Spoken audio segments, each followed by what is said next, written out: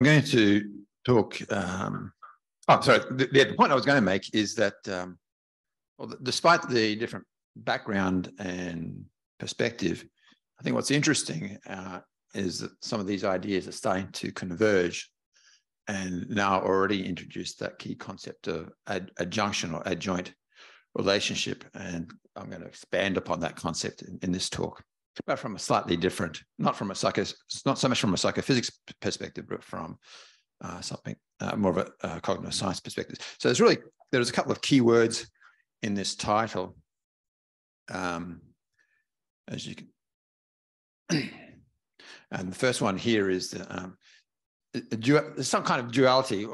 Okay, I mean, the point that we're interested in is the relationship between the mental and the physical, and in particular, the nature of consciousness. And, you know, the concept of duality, of course, is not new, but the key interest here, from my perspective, is this notion of universal duality and how this relates to category theory. And as I said before, I'm coming from the perspective of cognitive science, but I think these ideas, as Nara and Hayato and I have been getting to know each other better on this issue, I think they're starting to converge on something quite interesting. So from a cognitive science perspective, we can ask, there are three. So one of the first questions is, okay, I'm going to talk about a particular theoretical perspective called category theory that Nara mentioned. It's a branch of mathematics that's become increasingly popular in recent years. And in fact, just last night, we had a very nice event, and Hayato Saga-san here introduced his new book, Cognitive Science Horizons. So despite the lot of technical detail that you might see in this slide, I recommend reading Hayato's book for a very nice conceptual perspective on category theory. One of the problems with using theory, and particularly abstract mathematical theory, is how to bridge the gap between the more informal concepts that you're familiar with in psychology with the more formal concepts that are used in mathematics. And I think category theory has a lot of potential in this regard.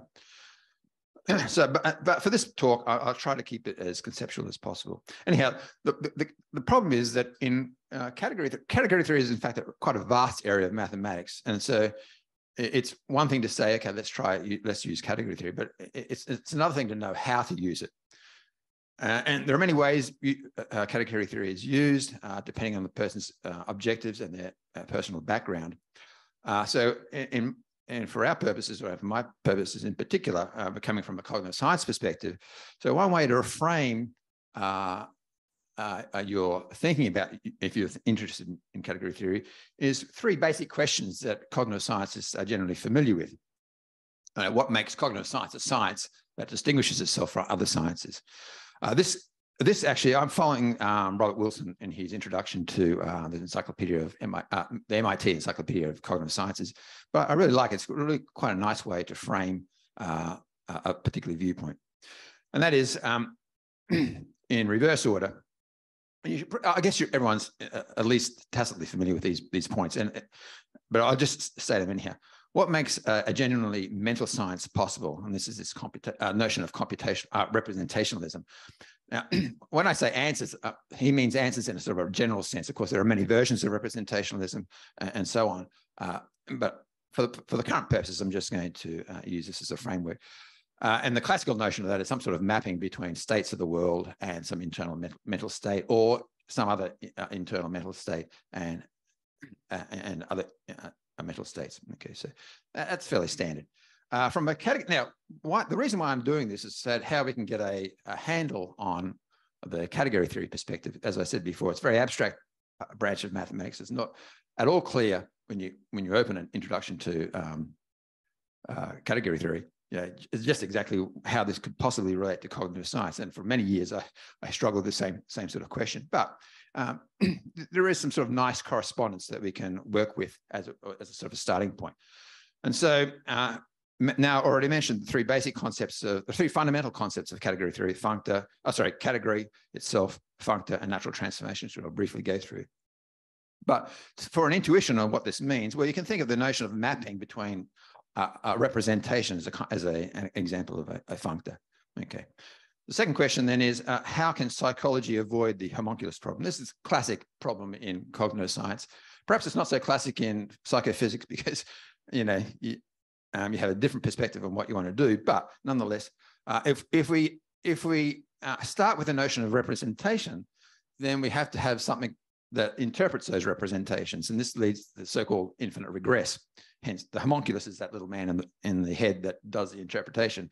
And therefore, what does the interpretation for that little man? Well, then there's another little man, and so you have this infinite regress. And computationalism is a general answer to this question because you have what's called the system, the infinite regress terminates on these so-called terminal symbols, things that are essentially interpreted as themselves. It's a very nice way. Of course, there are very many variations of computationalism as well. Now, the category theory analog of this, we can talk about, is natural transformations. And the reason for that will become clear in the next few slides. But the ultimate question that we really want to know, of course, is what is the relationship between the mental and the physical? The standard answer to that is functionalism. I'm not going to talk about any of these in detail. You're already probably familiar with it. And Cartesian duality is sort of the classic answer to this. Each of these positions, of course, is still strongly debated. But the point here I want to make is that, well, there is a category theory notion of duality, which is the notion of adjointness or adjoint functor, as now already introduced, and I'm going to talk about a bit more in more detail. But the key point for today is, the sort of take-home message or the slogan I'm going to talk about today is this analogy that internal is to external as subjective is to objective. Okay, it's pretty simple. Basic idea is that, of course, that your subjective experience is internal, and somehow we're both as researchers and investigators, and when we're communicating with other people, there is an external aspect to this, and I'm going to say that relationship is somewhat analogous.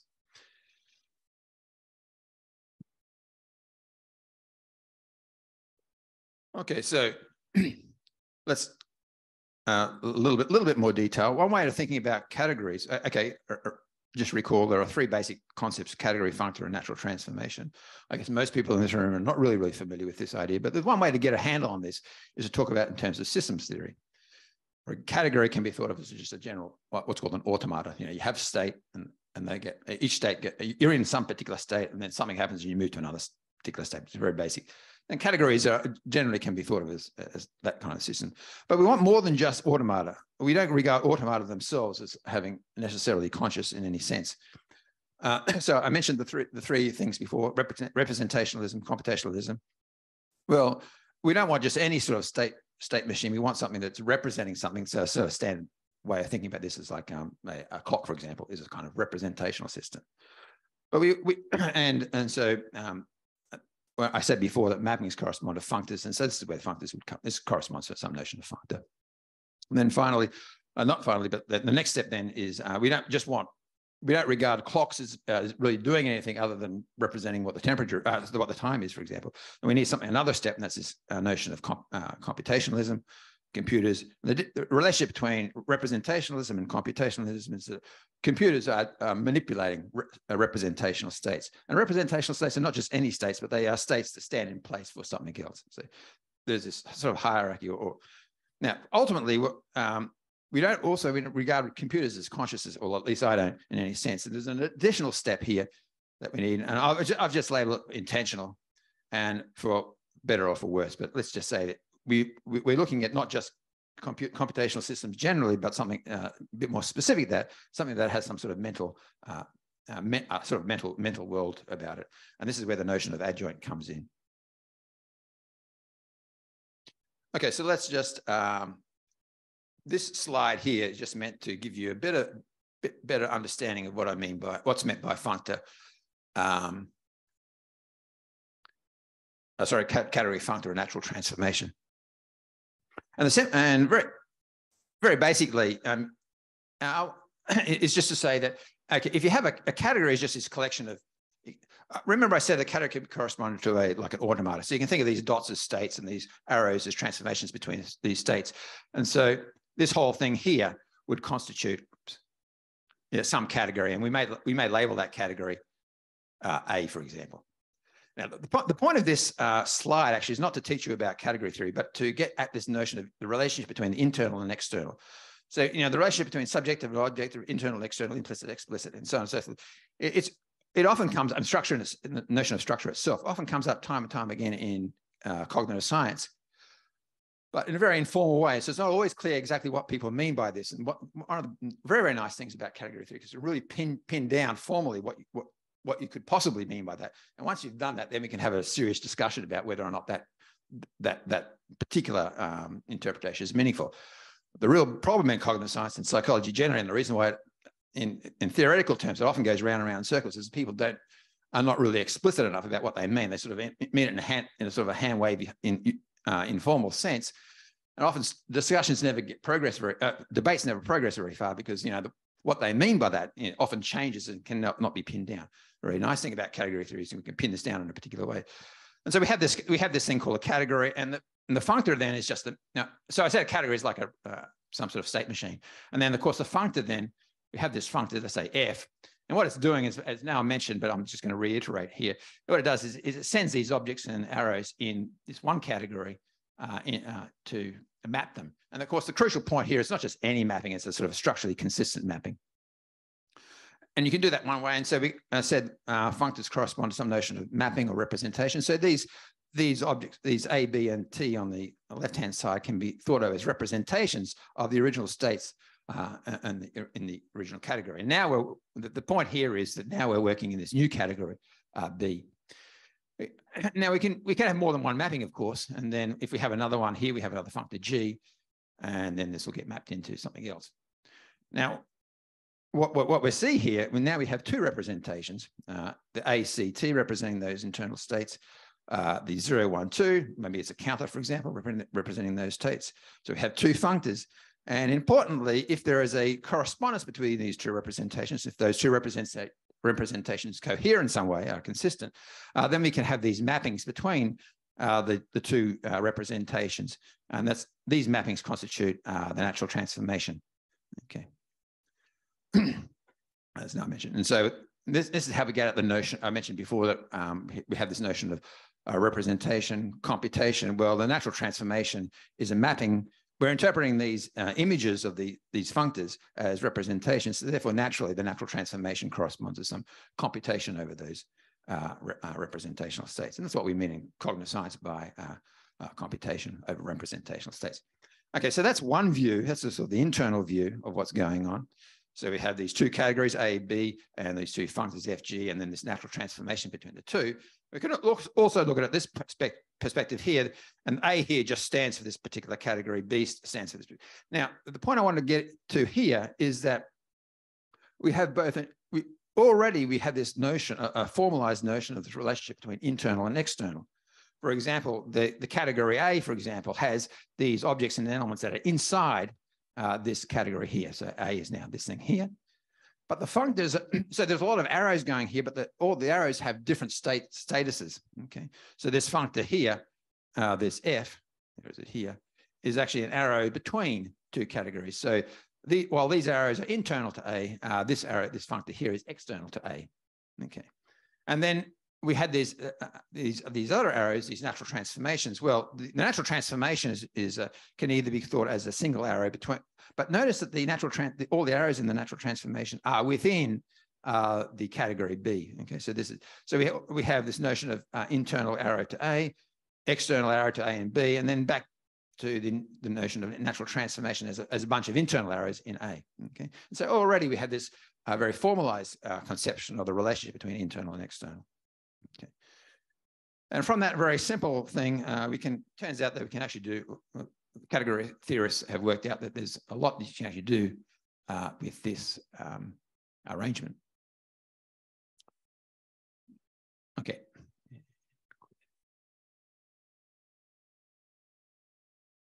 And now, I said category, functor, and natural transformation, sort of the starting point. But what we really want to do is talk about this notion of universal.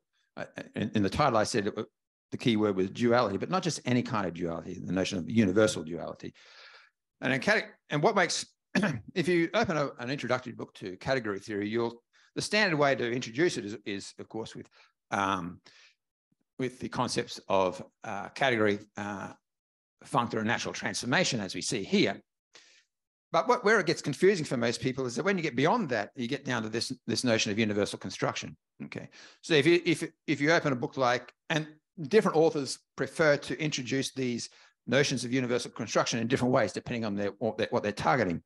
And so, for example, if you were to look at, if you open McLean's seminal book on category theory for the working mathematician, you'll probably see an introduction that starts with category.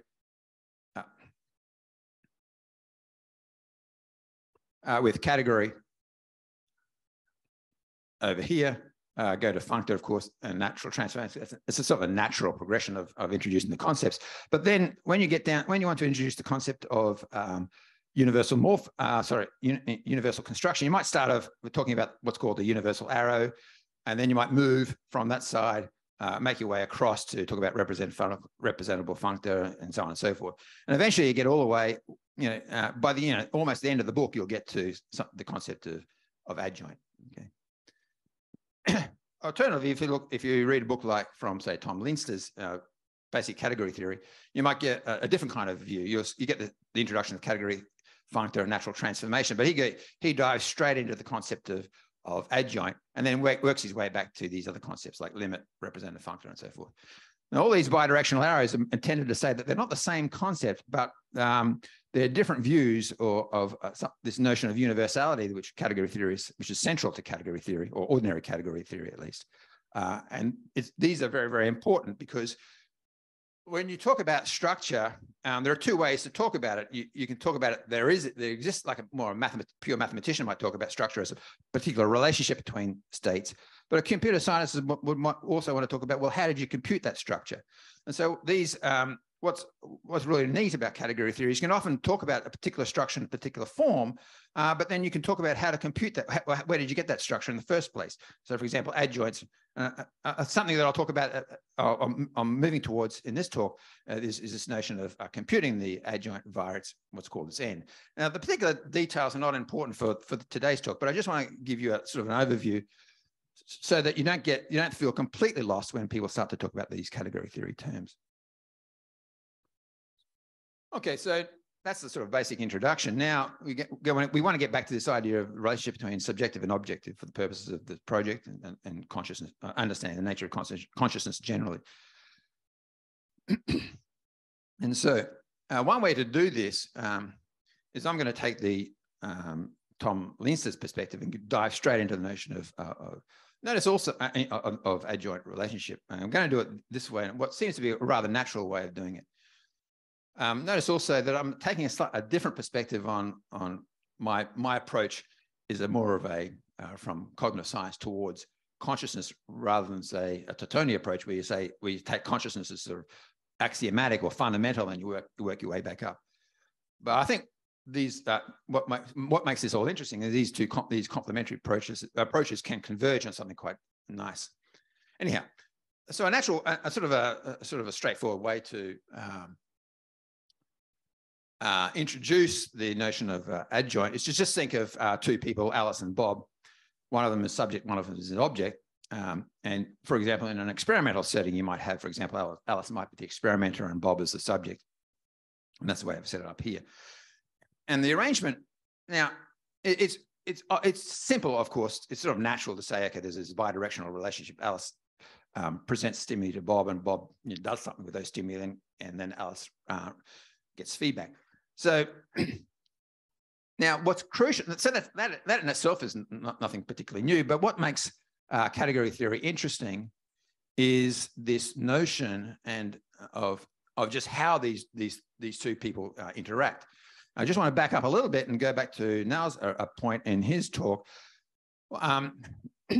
Let's say in the philosophy in the people who are interested in consciousness, there are two sort of diametrically opposed approaches. Either consciousness is just completely unknowable, and it's sort of pointless to talk about any sort of theoretical perspective on it, or it's completely knowable, and sure, you can go ahead.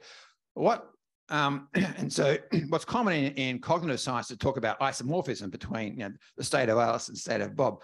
But it turns out, for reasons that, well, it just turns out that the notion of isomorphism is often too strong a notion. And even in cognitive science, it's too strong. And so what cognitive scientists tend to do is just hack away the bits that they don't want and just say, okay, it's sort of this partial isomorphism. It's a bit of a hacky way of doing things.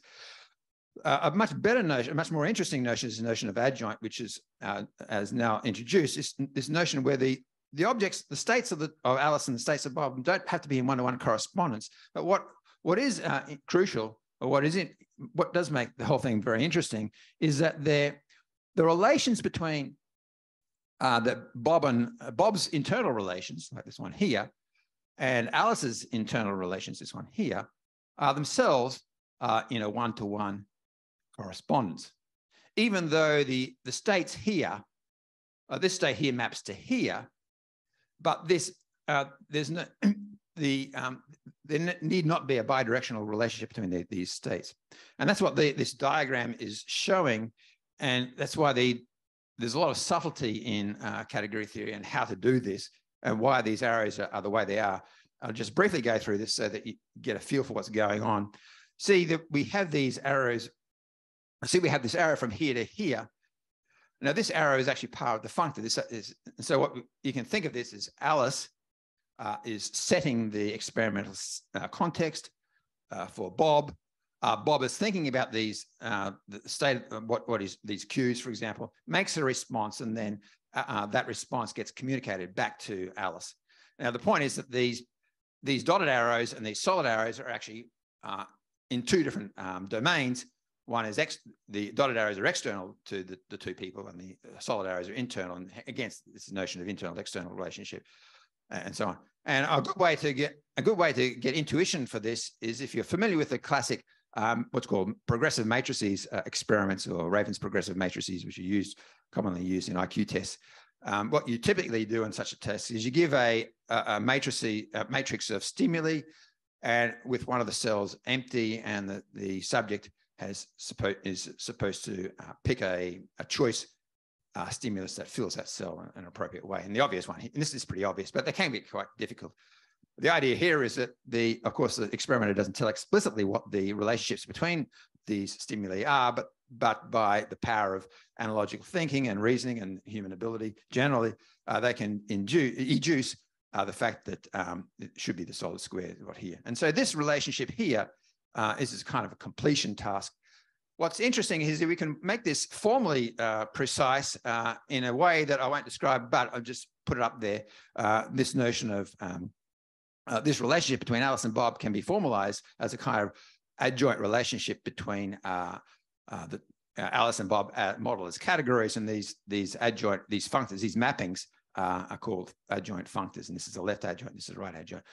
And all this, if you go from here to this sort of informal, slightly more formalized situation, from an informal concept to the experimental setting, you can actually formally model this via this kind of category theory arrangement, which in itself is an instance of a more general situation called the adjoint situation. So the F and the G are called adjoint functors, and they relate this in these two categories, in this case, Alice and Bob, in a very nice way. And it turns out that this general concept of adjoint or adjunction is very important in mathematics, and it pops up also in computer science. And for my work, it turns out to be very important too. And as now already talked about, it seems to be a nice way to talk about the subjective objective relation, the relationship between qualia and reports. So that's the general connection between the qualia and the formal category theory that I'm talking about, espousing today. Okay, so there are many technical details, and I'm not going to go through this, but all I want to just show is just that now the important point here is that with the adjoint relationship, when you go from one side to the other and back again, the important point here is that when you go from one side to the other, say from A is Alice, go to B, Alice is setting with this functor called F, and you go back again. The important point is that you don't go right back to where you started from. There's always this gap between where you started from and where you ended up. And so there is but this gap is systematically related by this natural transformation situation here. And so, and also, so we have, even though we have some error, we have systematic error that we can model. Is a way to think about this. We also have it on the other side as well with Bob, and in fact, both Alice and Bob, both when they are coordinating, working together, they interact in a way that is natural in this sense, in this formal sense. And this is just another. Now that was a sort of a conceptual example that I gave you. You can actually do this for real psychological experiments. This was a paradigm designed by Graham Halford and his colleagues a while ago. I'm not going to go into the details. Again, you can see it's a kind of completion task. And the point in this particular example is that despite all the differences between the two tasks, I showed you a matrix completion task before, and this is called a relational schema induction task. It's a kind of induction task where you give subjects mappings of a particular type where the stimuli have no particular meaning, and they learn the task. It's a very classic study. The original is called Learning to Learn, or learning set theory in the classic animal and comparative psychology literature. Graham Halford and colleagues extended this for cognitive psychology in humans. And what they do is if you get, when they learn one task and you change all the stimuli and they learn another task, gradually, or very quickly actually, within two or three, learning 2 or 3 task instances of this type, they learn the underlying structure. And importantly, this sort of situation corresponds to an adjoint situation, which I won't go into detail. There are many technical details to explain this, but the point is that this adjoint situation crops up in many places in mathematics, and that's why it's so useful in mathematics and in computer science. But more and more, we're starting to see that it can crop up in cognitive science, and as now mentioned, work that we're doing now, Hayata and myself, on this, using this kind of concept, this concept of adjoint relationship, to get a handle on the relationship between qualia and behavioral reports. And it's an extremely beautiful piece of mathematics, and unfortunately we can't, I could talk forever about it, but I guess you wouldn't want me to do that. I had a few more slides, but I only have one more slide. I was going to talk, you can really, that's just really the basics, but you can really go to town on this and talk about more advanced concepts like the notion of profunctor. I suspect that if Oizumi-san was here, when he was talking about, and Makiko-san already mentioned about the relationship between qualia and behavior. There's a really, really beautiful theory about how to develop this, and it does indeed have connections to optimal transport theory that Oizumi-san mentioned before. The person who did all this work is Simon Wilton, and it's just extraordinary. It's just an extraordinary connection that you go from this very, very abstract mathematics to connections that are very familiar in sort of, say, signal processing, like the Legrand functional transform, just come out as special cases of this sort of arrangement. I've also used it for some of the stuff that I want, but I'm not going to talk about this. So I'll just get to my final slide then, the discussion / summary. Of course, what we really want to know is the relationship between the subjective and objective. What is that relationship? Well, I'm saying it's some kind of duality. Of course, that's familiar in philosophy and the notion of Cartesian duality, but I'm using it in a different sense, in that it's an adjoint situation in the very technical category theory sense. What that means, there's also another sense of duality. It's closely related. If you notice in the natural transformation, there's a square of arrows.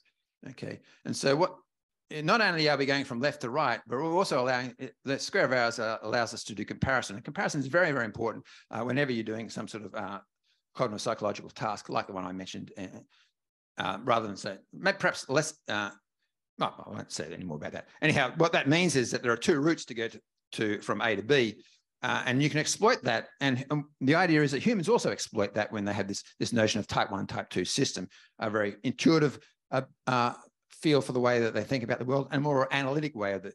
And category theory sort of captures this relationship very formally. And then what is the adjoint system? Adjoint situation? Well, it's technically what's called the universal construction, and the right or left adjoint. That given one of the functors, the other functor can be uniquely determined. It's kind of what that means is it's the best that you can do. How to do that? Well, there's a whole lot of other theory to go in. What's called the N-co-N calculus, developed by Lorigi in a very, very nice way. It's extremely technical, but I won't go into it. But the point is that the end is the way that you can extract. So what's sort of an intuitive idea of what's going on is you have this subjective experience. You project that subjective experience by communication, for example, or some sort of behavior to another person. That other person then has to reconstruct what their subjective state is. And the end, it's a category theory term, is one way of doing this, a very nice way of doing this. So I will end on that. That's the end of this talk. A very fundamental question, but if I understand correctly, so putting the external arrows, which is functor, is a natural transform. Is it correct? Yeah, and what makes it natural? How can we say this is natural transform? Is there any particular way to say it's natural? All very good questions, and the answers are yes. But the basic answer is yes. Well, to your last question, to the first part of your question, maybe I need to just point out that the functor and the natural transformation are another way of thinking about it, and the way they think about it in higher category theories. Think of the categories as sort of a point. A functor is a line between 2 points, and a natural transformation is as a line between 2 lines, like a sheet. So there's a zero-dimensional. Categories have a zero-dimensional thing. Functors are one-dimensional. And okay. Just like that. All right. So the thick one is natural transformation. That's right. And that's functor. Yes. The name of the arrow is functor. Yes. Okay. And there's a lot of subtlety with this as well, in that going to this diagram here. So this sort of external view gives you the idea that categories are like points, but they're points with some addition. It's a bit like in physics. Say the original concept of atom was indivisible. But in fact, of course, atoms we now know have lots of structure inside it. It's a bit similar to category. You basically pick your baseline. That's what the category is. I'm saying it's a point, but actually it has a lot of internal structure. So one of the things that tricks people up in category theory is because it's not that, and there's no absolute level. What makes category theory precise and extremely beautiful is that the relationship between the levels is very precisely defined, which is not done in anywhere else. Even for computer scientists, they can often mess with your head because they don't really, but it's really, and it's a bit like in psychology where you set a baseline, okay? There's no a priori universal baseline. Okay, if you set it too low, it just makes all the data meaningless and everything's the same. If you set it too high, you get nothing. Right. So, where you set your baseline, what you call as a category, really depends what sort of questions you're trying to answer. Okay. But once you've done that, the point I'll just reiterate the earlier point to your first question, and that is that although I said that although I said this is zero. I'm sorry. Although I said this is like level 0, confused. Excellent, thank you. Thank you. Although I said this is level 0, this is level 1, and this is level 2. It's a much more subtle but important. It's not just any sort of thing. It's not just like matrix where you have, say, you have one column and a square and then a cube. It's that the relationship between these arrows is very subtly, it's extraordinarily exquisite, the way that you get this generality but specificity that gives you so many results that no other theory comes even close to doing what category theory does, in my view. It's an extraordinary piece of subtlety that And of course, you should read Haito's book, but I also would like to plug my recent paper, where I went to great lengths to describe this for people who are not, to bring out this. Often when you look at category theory, if you open a book like McLean, or not even McLean, but anyway, you just get a sea of definitions, examples, and propositions and theorems. But really, if you look at behind all that, there is a consistent pattern in the way that they develop their concepts. And it's just extraordinary. If you're a computer scientist, you do the stupid thing and just make it so general that it has to be useless. And as McLean said, McLean has just a suite of beautiful quotes. We don't seek to make the most generalization, but the right generalization. And of course, right is contextual to the kinds of questions that you want to answer. And so to wrap up that particular answer, notice that there are a whole bunch of arrows here, but this arrow here is internal to A. But this arrow here, just to reiterate what I said before, is external. Yeah. But these arrows here, now here we seem to do a backflip. I said that natural transformation is level 2. So you might think, oh, cool, maybe the functors are internal to the natural transformation because it's 0, 1, 2 order. But in fact, the natural, because you think, okay, I call it the structure a point, a line, and a sheet. And so you might think, okay, once I got to natural transformation, maybe they're composed of functors. But in actual fact, they're not. If you look closely at the definition, you'll see that they're actually composed of these little arrows over here. But these little arrows are actually internal to the category B. That's why this double arrow is doing two things. It's working at a higher level, but it's actually working inside this category here. And that's where the exquisiteness of category theory comes about, because I said that I'm trying to get at this point of the relationship between internal and external. And so we say, okay, we start over here, and we went internal from, the arrows internal to the category. And then we went over here to external to the notion of functor. But actually, now we're going back into this notion of internal because the arrows in the natural transformation are internal to that category. And so this might make your head spin. But actually, when you look at the theory, what's extraordinary about the theory is it doesn't, for anyone else, you'd say, oh, this is nonsense. You're just going round and round in circles. But in fact, the context is changing. And it's not, and this is what makes adjoint relationships so interesting, is that when you go in the adjoint relationship, say, in fact, we are actually talking about a functor, an adjoint functor, what we're doing is we're starting here and we're going across here, but we're not coming back to the start again. We're coming back somewhere differently. And this is the gap. And this is the point about the relationship between qualia and reports. It may be that qualia has some private part to it that we can never get exactly the qualia. And this is the point that Nara was alluding to earlier. And that our behavior, the best that we can do, and even the subject themselves, the best that the subject can do, you might think, oh, I'm the best person to know my subjective state. But that may not be the case. Okay, that itself may be an adjoint relationship. And to answer a question that Haito asked me many, many years ago when Makiko organized the quantum thing, where are these sort of adjoint things are propping up? Well, a natural way to think about this from a neuroscience point of view, that's a pretty useless brain, but let's say that's your brain. My goodness.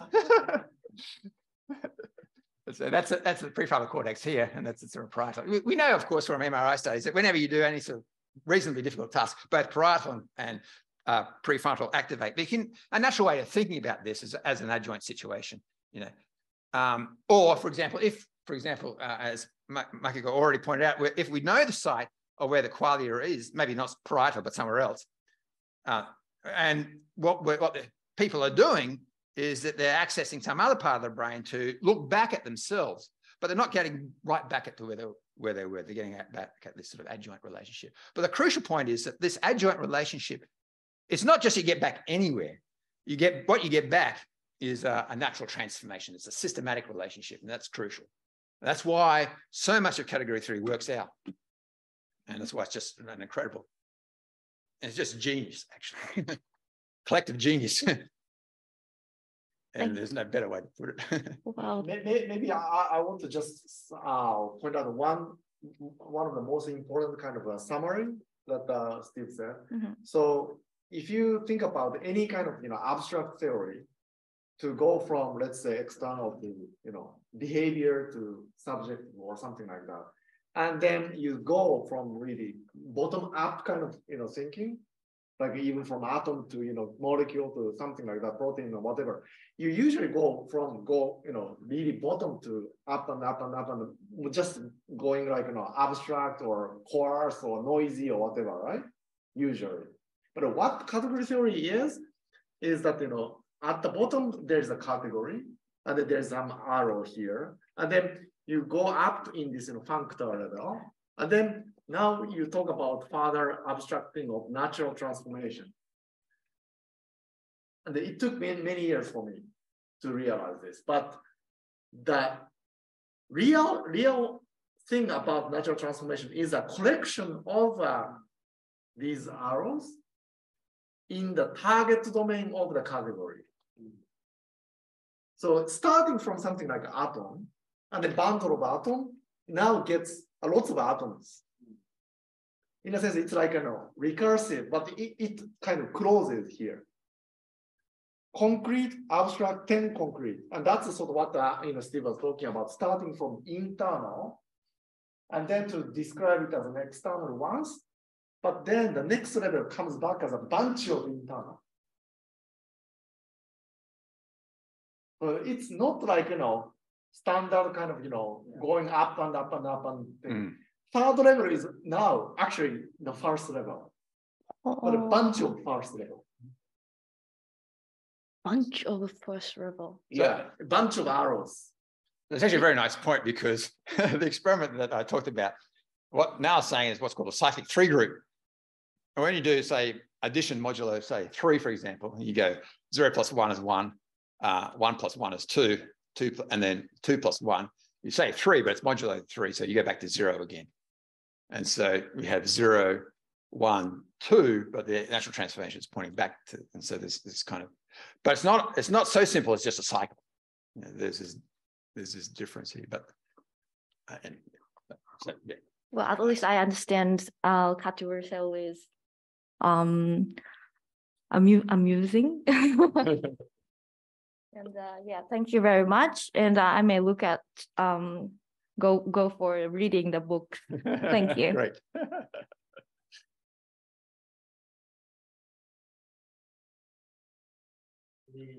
Any other comment or question? We have some time. As you point out, universal construction has many kind of equivalent representation, and you can choose the arbitrary route to approach.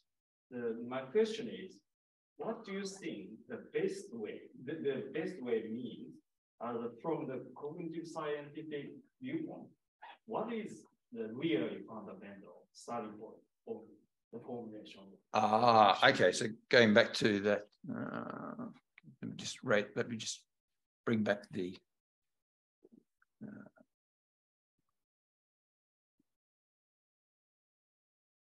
slide. This slide here. Yeah, yes.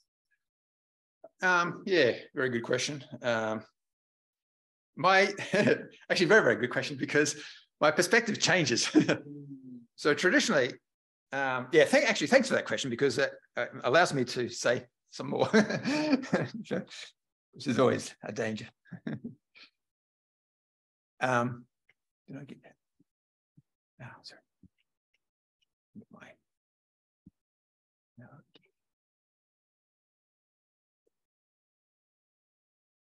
Yeah, so the way I had originally been thinking of it as I think I've got that in here. Generally speaking, you have to start with category, functor, and natural transformation, because that's just the way the world is. Now, but traditionally, I went this route as being pretty fundamental. And the reason for that, and my thinking for a long time, until very recently, until I reread Tom Leinster's book and prepared for this talk, actually, is to go in this other direction. Maybe I can even use another color. Now, I don't want to say, at this stage, I am in two minds. and one of the reasons for that is one reason for going on the right hand, the red arrow first, is that sorry, my slowness on this. One reason is the universal arrow is really a sort of a mapping. It doesn't matter what these mean particularly, but you can think of the universal arrow as sort of universality in one direction, okay, just from a functor to object. And you can think of the adjoint as universality in two directions because you've got the functor going in the other way, okay. Actually, I got the symbols back to front, but it doesn't matter. And so I was thinking that originally I was thinking, okay, it's natural to start at universality in one direction, so the optimality in one direction, and then build up to the second. But then on rereading Tom Lintz's book, you can go the other. You can start with another perspective, is to say that, well, I mentioned before that what's really extraordinary actually is you don't really need much. So sometimes what you try to do, particularly in mathematics and in computer science too, is you try to reduce the number of assumptions as much as possible. And going the right-hand route, you got to build up with the universal arrow, and then you got to keep going that way. Whereas extraordinarily, if you go the Tom Lintz route, in fact, McLean also does this as well. You only really need three things. The two mappings, the two opposing mappings, which is natural, but you do need functoriality. That's crucial. But functoriality is not really such a strong axiom, I think. Although you might say that you have something more weaker than functoriality, but the system evolves or develops into that in that situation. But then you also need this bidirectionality between this sort of local bidirectionality that Nara talked about. And once you've got that, it's just extraordinary that just these little three things here, not only do they give you adjoints, but they give you everything else. You go back in the other direction. So I'm kind of moving to the other side now, because I like the fact that you minimize. And even more extraordinary, I can't talk about it here because I'm still working on it, but you can go even if you know things about what's called Kahn extensions, monads, you can go even more fundamental than that. And it's just, you get to a point where you start to see the light after decades of being in the dark. It's just a shame I can't share with you. It's the kind of thing that you really have to experience yourself. That's why I recommend everyone at least read Plato's book and then pick up like Tom Lintz's or some other introduction to category theory. You might ask, it's common practice, of course, and the big thing now, of course, and a very nice thing about this project is it's very interdisciplinary and it's very collaborative. But there's nothing beats first-hand experience. And Heidner and Nara, we talked about this before. And I wanted to say this actually last night. I chose the wrong thing to talk about but you have to wonder, when I started out in category theory, not category theory, and getting an understanding of category theory, and you look at the axioms for the rules for a category and a function, you have to ask yourself, why do they choose these? Now, this is a particularly important question. Now, for a mathematician, it's natural, because really the category theory is abstracting all the goodies, all the best parts of algebra and geometry and so on and so forth. And so for them, it's quite natural. Yeah, if you're talking about linear algebra, vectors and maps, it's quite natural. The progression is quite natural. It's almost just a name change, but a little bit more than that. Obviously more than that, of course. But if you're an outsider like me, and you come in, you say, why? Particularly from a computer science like me, I could have programmed this anyway. Why did you choose that particular combination? And this is very important in cognitive science, because we call it, some philosophers go way off on this notion of sort of this so-called symbol grounding problem, and mathematics is just nothing but game playing of symbols. But that's not, when you look at it, then you start to realize, why just this particular set of things can link up to so much of mathematics? And it starts to suggest to me that really it's capturing something deep, if not about the world that we live in, about the way we think about the world that we live in. That's why I found it's probably the most extraordinary thing. Otherwise, it's just a pure chance. If you had just said, I could create a bunch of rules, it's 1 in a billion chance that you get just these rules. I mean, there are many ways to, but obviously, and if you read McLean has another very nice book called Form and Function, where he looks at the motivations for mathematics, and then from that, and it just comes from basic psychological processes like counting and comparison and things. It's really an abstraction of these very basic things. But what's extraordinary is, how these ideas converge. Some of these ideas, MacLean and Eilenberg and MacLean never had this notion of adjunct. I mean, the specific cases were already in mathematics, but extraordinarily, two extremely clever mathematicians, when they developed their theory in 45, it wasn't until 10 years later that someone else Kahn came along and said, oh, look, we have this very general notion. And once that happened, boom, the field really took off. It's just extraordinary. I mean, there's no two ways about it. If you really want to see something beautiful, you've got to appreciate it. I struggle for, sometimes years on some of these concepts, and then bang, then you finally realize how stupid you were. Then you saw the view from another view, saw the idea from another viewpoint. Yeah. Anyway, so to finally answer, sorry, that's a very long detour to answer. At this stage, no, I'm thinking I don't have a particular, at this stage, but I'm really interested in adjoints now. I think it depends on the context, of course. Mm-hmm. And for example, the developmental study, mm-hmm.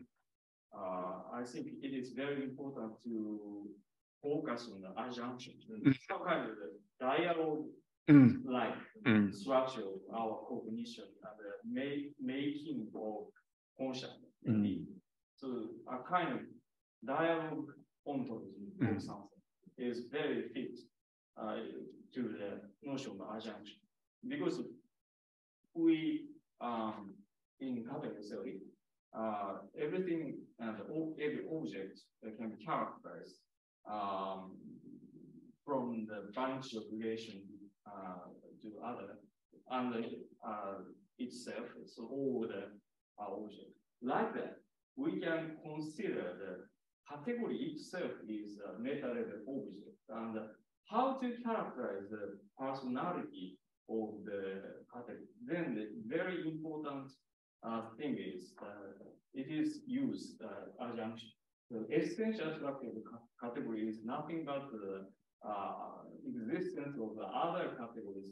Between other categories, there is some adjunction, or sometimes the relation between something else, self to the self itself, the relation to me or something. So this kind of structure is very, how to say, surprising.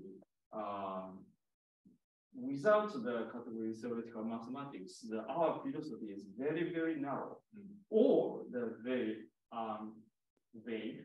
Sorry for Shigeru, that's like Husserl or Bergson or many great philosophers pointed out the very, how to say, ambitiously using maybe the natural language, but by using the category theory, I believe, and Shigeru also believe that we can clarify and open up the new philosophy about it. There is no such a tool, as far as I know, in especially European culture, Western culture. So I think that in that sense, also the category theory is very important.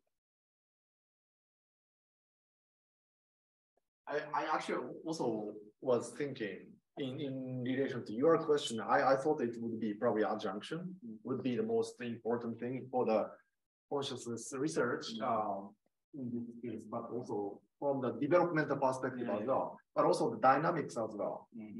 We have some roboticism here, so I'll just talk a little bit about it. But usually, I want to also point out one thing. So when we talk a lot about Yone dilemma, like Makiko's color characterization, are my way of pointing out to characterize this with the other relationship. This feels like a bit static, right? That's so-called the problem of the structuralism. In the 60s or 70s or 80s, when many people actually got excited about this kind of idea, like rather than trying to characterize things as it is through the structure, we can understand much better. Like Levi Strauss and things like that proposed this and then found some interesting thing. However, their idea was mostly static, right? But why, by having this kind of, adjunction coming back, but it's now slightly, deviated. That kind of reminds you of dynamics, right? By interacting with the other person and environment, you actually come back, but a bit different person. So this is a dynamics and also development and so learning, right? Yeah, that's what you wanted to say. Yes. So if, for example, there's some subject and environment or internal or the other thing, maybe there is some adjunction, but this is adjoint functor is a functor, so you can compose the functor. So we have some loop. This is actually the dynamics of this, and also this. So very interestingly, adjunction. This is called adjunction, and this loop, the very good functor, is called monad. So adjunction gives monad, and monad gives adjunction. These view is quite interesting finding that. Of course, more precisely, the monad gives many kind of adjunction. So adjunction has a more detailed structure in a sense, but actually what we want to stress is that I think that, for example, in the development studies of something, there is a two extreme view of the development. Some people stress on the autonomous. So the child himself, herself, themselves. But some people stress on the interaction between environment. But from the category theoretical philosophy, this is not the case. It is the same thing, kind of.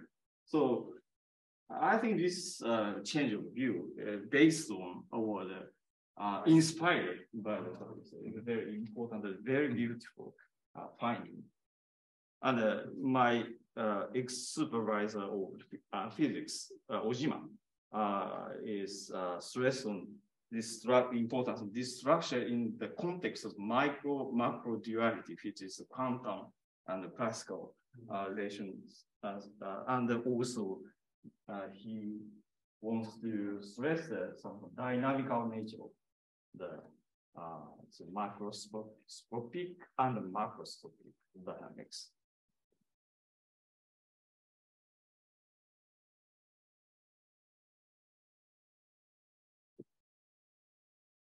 Is there any question or comment? This is pretty rare chance to ask this kind of thing.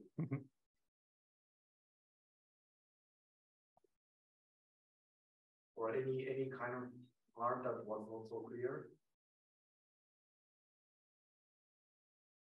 I think it would be really great if you guys can start thinking about the language or development tomorrow, discussion session, especially thinking about adjunction. But maybe it's too difficult. I don't know. It may take some time to get used to. I mean, just a very simple observation is, as you all know, the brain itself is composed of many reciprocating connections. So already you have almost it's crying out for some sort of analysis there in that sense. But I mean, it's just the nice thing about category theory, it really suggests a lot of things that you would not normally consider. But the suggestion is one thing, whether it actually leads you somewhere is something else. Of course, there's a lot of hard work in getting that. So I don't want to say it's all hand. I just please don't say it. Category theory will solve every problem. Of course, some structures are just not categories, so automatically you just rule it. But having said that, it's often straightforward. You just talk a collection of those structures that make a category. And the other interesting thing is about why. Actually, someone asked this when I gave the tutorial at CogSci this year on category theory, and someone asked one of the other speakers, why don't we just, categories look very much like graphs, so why not just use graph theory? And again, I'll another shameless plug from my paper. If you really go through the details, there are only two crucial axioms for a category, and that is the identity and associativity axiom. Or the fact that every arrow, when you compose end to end, must have another arrow. Now, this is some additional structure. It gets back to my previous point. We don't want the most general generalization. If we just wanted generalization, we wouldn't even use categories. We just use graphs. Graphs even more. But they're not really that, they don't have enough structure to be interesting. And crucially, you need identities. The identity arrow is just an arrow that goes back on itself. Okay. And sometimes it's called the do nothing. But actually, that sells it short. Identity arrow is crucial. In fact, you don't even get the unit lemma without the identity arrows. Now, it just seems why something so trivial, apparently so trivial, could be so crucial. And it's a bit like the analog to in group theory, the introduction of the number 0. 0 is not really nothing. There's a distinction between nothing. It's a number, even though it often acts like nothing. And the same with the identity arrows. So the identity arrow and the fact that all the arrows, they're really just those two. And from that, you get a lot of stuff. It's just incredible. The reason why I do it, of course, is because underlying these little arrows, these diagrams, there's a whole lot of algebra. Okay, and that's where the power comes in. It's this combination of geometry and algebra. If I just from this conceptual, this sort of hand-wavy introduction that I gave, but looks like where's the real action? Well, underlying all this, these F's and X's and the arrows are really doing something. In graphs, they could be just labeled arrows and just paths, and that's it. That's why the graphs are a little bit too general. They don't really do anything. In category theory, these things actually do, like functions and relations and so on and so forth. Yeah. But, yeah. I don't want to say that category theory is almighty or powerful, but you still got to do a lot of work to see whether, but it does suggest a lot of things. It wouldn't, as Heito already said, a philosophy that you would not normally think about. Before I started, the reason why I got into category theory is I was really, the way that we were doing cognitive science wasn't really inspirational to me. It's very much the same way we're doing it 10 years, and category theory really opened my eyes to a whole world of possibilities. It doesn't, I just want to say that. It's not a magic wand by any means, but